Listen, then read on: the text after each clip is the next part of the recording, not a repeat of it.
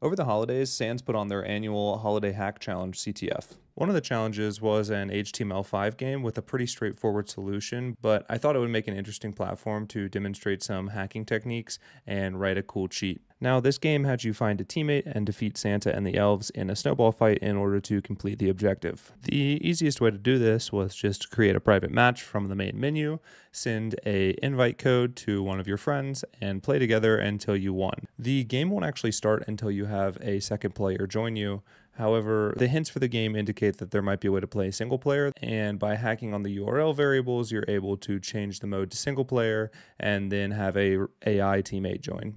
It would be much more fun to beat the game using cheats, and I decided to see how far we can push this.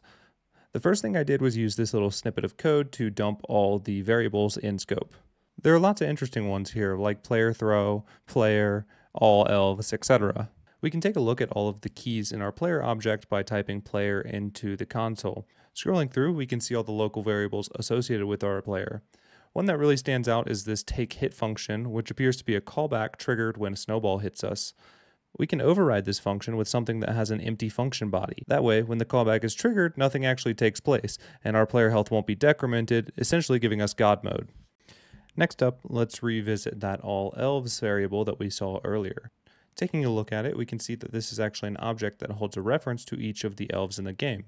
Again, looking through all the elves variables, one that really seems to stand out immediately is this isDefeated boolean. What happens if we could just toggle isDefeated for every elf that spawns on screen? To do this, we can first create a new function which we assign to the variable f.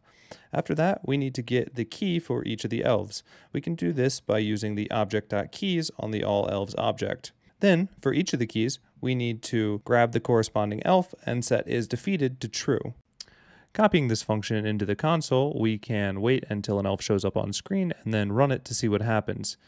We can see this elf no longer throws snowballs or moves towards us, however it doesn't actually play the dying animation. That's because the animations are handled in a different function. You can also see here some WebSocket communications which we could use to improve our cheat and send our defeated elves back to the server. We can get the elves to not throw snowballs at all by tampering with the elfThrowDelay variable. We can see here in the client-side code that in order for an elf to throw a snowball, a certain amount of elapsed time must pass. This is defined by the elfThrowDelay variable. By setting this to an arbitrarily high number, the elves are no longer able to throw snowballs, and we can pick them off easily. And while that's all fun, what I really wanted to do was write an aimbot, and so that's what we set out to do next. Remember that playerThrow function that we saw earlier? Let's go ahead and trigger that and see what happens. We can see this must be what gets called when we aim and click. Looking at the source code for the playerThrow function, we can see it takes an optional pointer argument. It then does a few checks to see if the player is already defeated or if there's audio before it jumps into the meat of the function. The first thing it's going to do is check that optional parameter.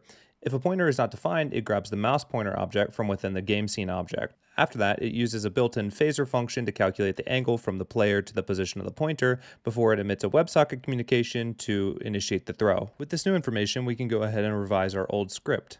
Instead of setting each elf's isDefeated variable to true, we need to actually take our mouse location and set its x and y coordinates to the elf's x and y coordinates.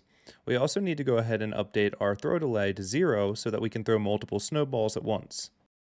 We can see now that our player throws multiple snowballs to each of the enemy locations. Now, this aimbot isn't perfect because it doesn't account for movement, such as in this instance we're still missing players that are moving, but for the most part it gets the job done. This was just a quick video to demonstrate some of the things we can do when we're hacking HTML5 games. While this was a CTF challenge, a lot of the same techniques will still apply. Learning how to use the developer console and read client-side code is a really good strategy to get started writing these cheats. The Holiday Hack Challenge will stay up year-round, and I highly recommend it to anyone interested in security. For more HTML5 hacking resources, as well as general InfoSec resources, check out GuidedHacking's website, and I'll see you guys next time.